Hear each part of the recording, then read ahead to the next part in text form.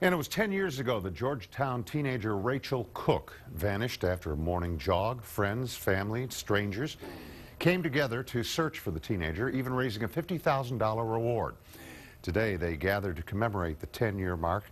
As our Dustin Blanchard reports, they still have not given up hope. We may not have found her, but we know where she is. Thanks to you guys. Thank you. Rachel's parents thank the volunteers who spent countless hours searching for their daughter a decade ago. There's some people here we haven't seen in 8 or 10 years, and it's very good.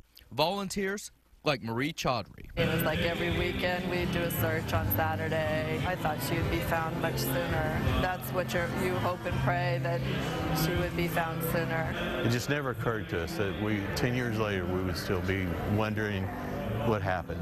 I have to say, if I knew where she was, I wouldn't be looking. Police say hundreds of leads later, they haven't given up. Neither have the Cookes. You don't give up the hope. I mean, as small as it may seem, she's my daughter.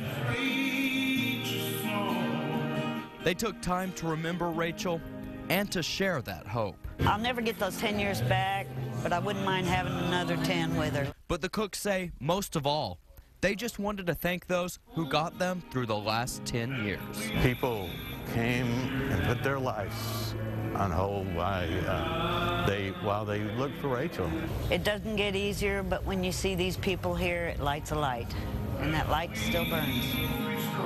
In Georgetown, Dustin Blanchard, KXAN News. Hard to believe it's been 10 years. Rachel Cooke would be 29 now, and there is still a $50,000 reward for information that would help find her.